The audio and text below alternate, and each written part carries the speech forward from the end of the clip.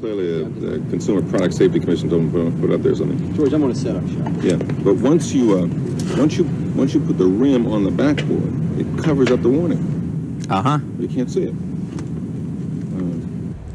George, can I hear from you, please? 1, 2, 3, 4. You know, I did all of my measuring and all the rest of the stuff, and then finally put it up and drill the holes in the side of the house. And then after it's all up, I wonder how close I did get. Only half an inch off. George, just swing a little bit to your right, just ever so slightly. No, 1, 2, 3 testing. 1, 2, 3. 1, 2, 3. Yeah. How's that? Okay, if you two could just sit there and chat for a couple of seconds. You want me to talk, right? Yeah. Okay. This is Dr. Anthony Fauci for the National Institutes of Health. I guess that's enough, National Institutes of Health. I don't need to have much more of a title, or do we? Do you could say National Institute of Allergy and Infectious Diseases, but that's it. Okay. What else do you know about besides AIDS? Actually, most of my investigation is in autoimmune diseases and immune dysfunctions, things like vasculitis and connective tissue diseases, immune-mediated, because of our interest in research in basic immunology, immunologically mediated disease, because this is such a profound defect in immune function. Okay, George.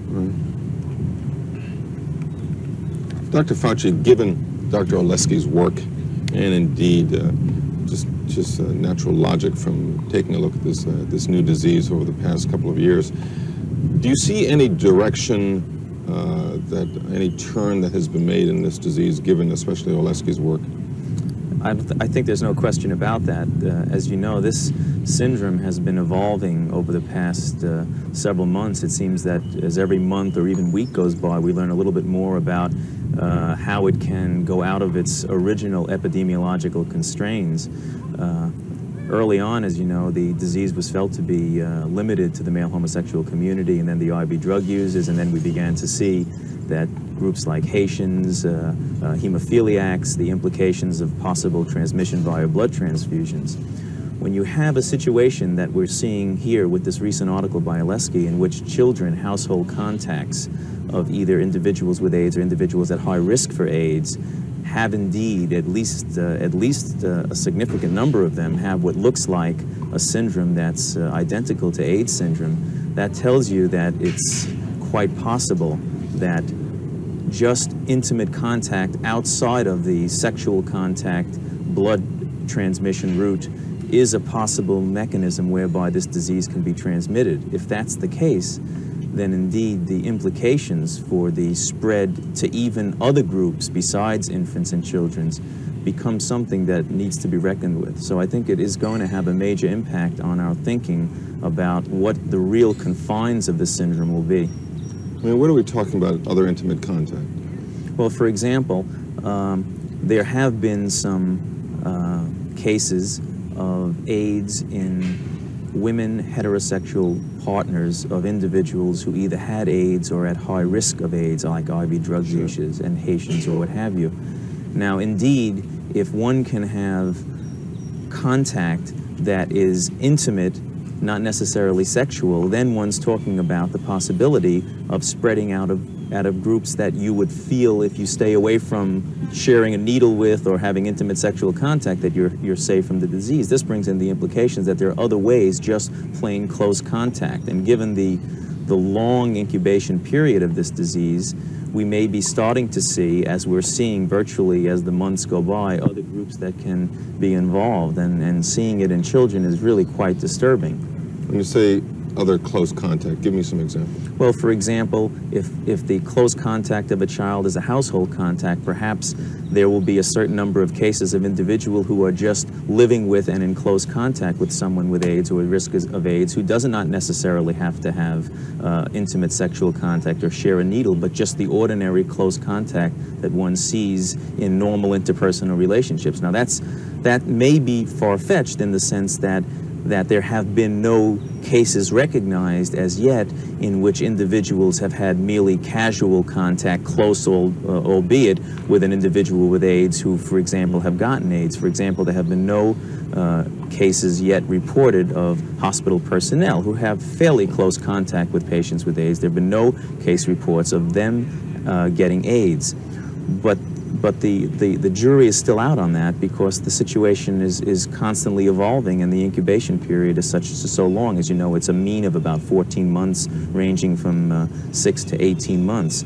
So what medical researchers and public health service officials are concerned with is what we felt were the confines of transmissibility now going to be loosening up and broadening up, so that something less than truly intimate contact can give transmission of this disease.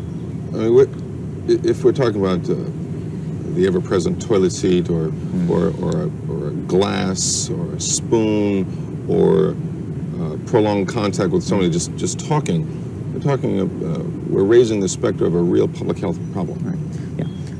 With regard to that type of normal interpersonal contacts of just speaking and food and things like that, there is absolutely no evidence at the present time that this type of a agent, if we're presuming, we call it a putative agent because we haven't identified the agent yet, it doesn't seem to be following that type of an epidemiologic pattern. For example, a respiratory transmission or a food transmission. There is no indication at all that that is going on. So I don't think really, though I cannot say for sure, I don't know, but I don't think that we'll get to that state where transmissibility will mimic some of the common viruses that you can easily spread around the population. But that doesn't mean that we have to be complacent about the fact that this can spread, is spreading, and we still now, in May of 1983, do not know what the full extent of the transmissibility is. And I think of all the things that we've learned from this recent report is not necessarily to feel that we now must be frightened that it will be transmitted by very common means, for example, respiratory or other types of means, but it does tell us that we still do not know what the full extent of the transmissibility is, and that's something that really has to be reckoned with, because if you had asked us, I'm sure, months ago, do we think it could have been transmitted, for example, through heterosexual contacts, a la the recent finding it in heterosexual partners of patients, we would have said, oh no. And then when we would have said, how about children? Oh no. And so you don't really know what it's going to be a few months from now. So rather than panic, I think it really needs to just be addressed and stayed alert to. Isn't there a problem of addressing this situation because of a problem with money? Money.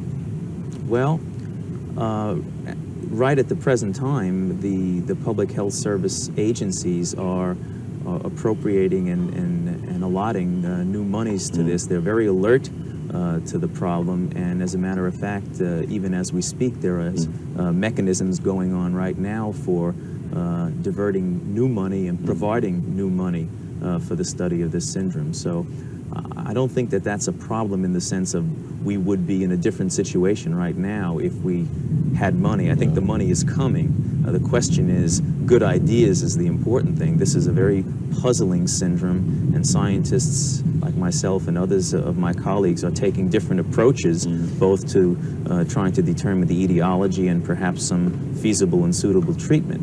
So I'd like to have some really good insight and ideas rather than the money now. What about the new idea? It seems like with age we get one a week now. This new virus. What do we know about that? If the new virus you're referring to is the T-cell, the HTLV virus that has recently we've heard about in the media about a paper that will be coming out soon, or a group of papers in Science. I think that's an important lead. From what I can gather, I don't have the data in front of me, that the number of positives per number of cases looked at was a rather small percentage.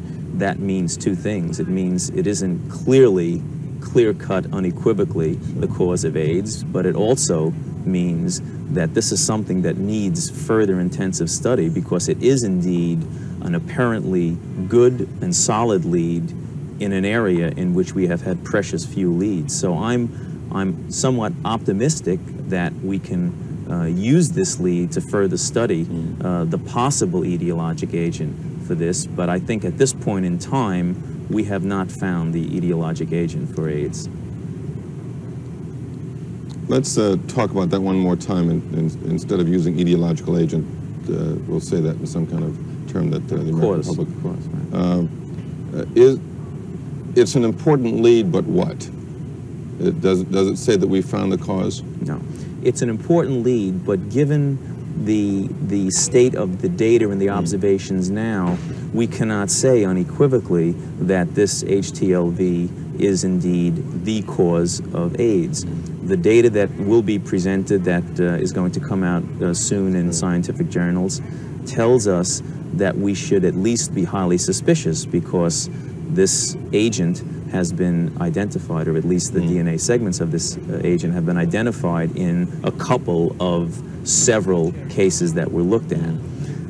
There are maybe other reasons why that's the case, because these patients indeed are immunosuppressed, and it's possible that indeed this is a result of the immunosuppression. But given the fact that this particular virus has been implicated in other neoplasms, such as the adult T-cell lymphomas, I think it would be foolish to say that this is not potentially a very important observation, and I think that's where we can leave it at this point, that this is a potentially very important observation that very well may be and turn out to be the cause of AIDS, but at this point in time it has not been proven. Good. Thank you, Charlie. Just south of Cathedral in New Mexico. Just south of Cathedral in New Mexico. Oh, that's 43rd just Street. gorgeous. Yeah, it's a nice area, just south of AU. It's very nice. It's very convenient to get back to the NIH. And yet you could just go right over to the canal or down to Georgetown very easily.